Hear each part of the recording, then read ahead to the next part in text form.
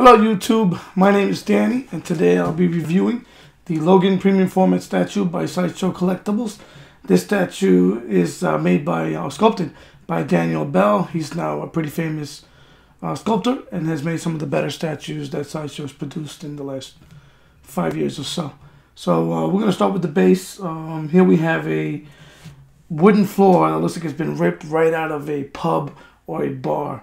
They went with really like a nice dark brown wood. It's got different shadings of colors, so they basically made it look like a real wooden floor, and my hat's off to them for that. It's got a lot of good detail, different shadings of color. You can see where the wood's been clawed. It looks like real claw marks, either from Wolverine fighting or Sabretooth, one of the two. You have a couple of pool balls in there. You have a 14 and a 1. You have also the 8 in the back here behind his shoes. You got a broken cue stick here as well. And just a lot of really good detail. The wood just looks terrific. It's got a lot of texturing in it. And between the sculpt and the paint job, it looks like authentic wood. And they did a really, really good job, in my opinion. It's moving up a little bit. You have a broken bar stool that his left leg is going to be leaning on. It's got some cuts around the leather, and you see the foam coming out. It looks like real foam. Therefore, the stool itself looks very realistic. The paint job is great. The sculpt is great. Therefore, you have a really cool base that's not boring. It tells a good story, and it all just ties in really well. So moving on up, we have his boots. They look like cowboy boots. They go maybe 3/4. They got some nice folds in the leather, a lot of good stitching, not only on the leather part of the boots, but also where the sole meets the leather. You can see stitching, and it looks realistic. It almost looks like a real boot. You have the sole. There's some good detail in the back as well. So they did a really nice job of making this look real, and have a lot of good texture and a great paint job to go with that as well. Moving on up, we have his mixed media jeans. I like the mixed media jeans. In this statue, I think they did it more out of necessity than it was a choice by the sculptor, because the left leg, where his arm goes into, if you had to basically, put the magnet in this side of this arm, and it was paint or resin, it would probably scratch, and it would just create all kinds of problems, and it wouldn't look right. This looks really good. You can't really notice that there is a bit of a flat spot here because it is covered up by the jeans. Speaking of the jeans, once again, they look really, really well done. The tailoring is good.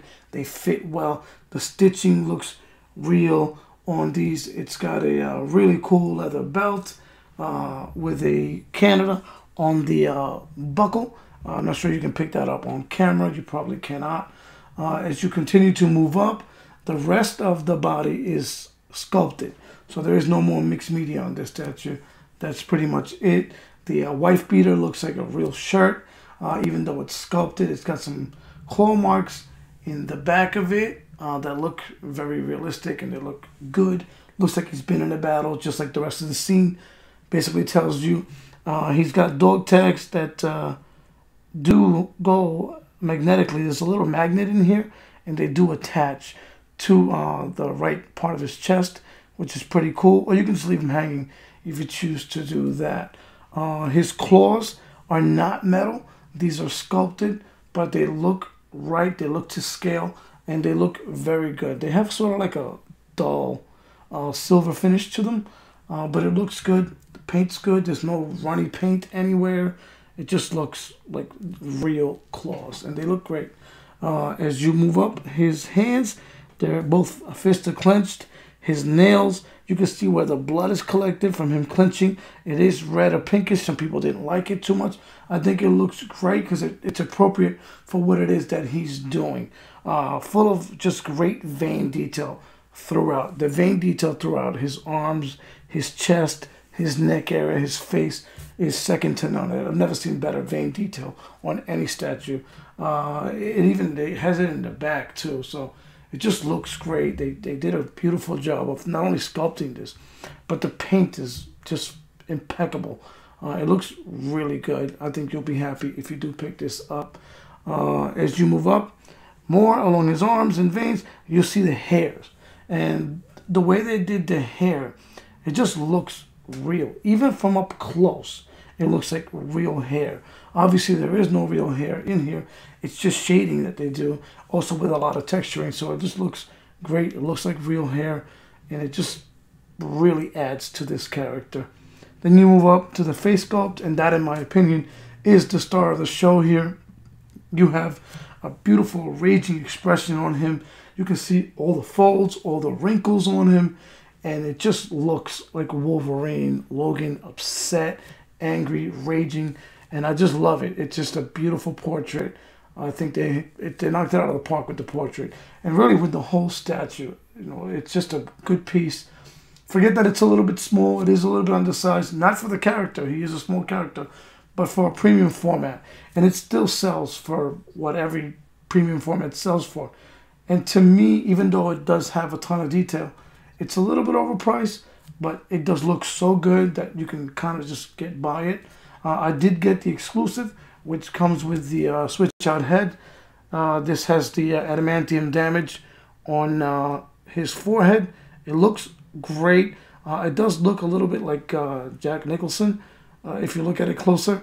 Some people don't like it, but it's grinning. It's a different look. I don't mind it. I don't think that it's a must-have. I mean, if you can't get the exclusive, I think, you know, the regular version or the collector's was just as good.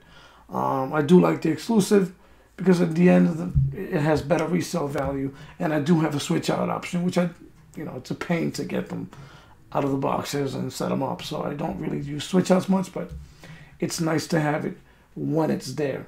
So I hope you enjoyed this review. I'll be doing some more in the next coming days. I did purchase quite a few statues that I have not reviewed in some time, so I want to take care of some of that, but I appreciate you guys watching. If you enjoy the content, subscribe to my channel. It's small, it's growing. I'll be adding things here and there. But I appreciate the support, and thank you for watching. Take care.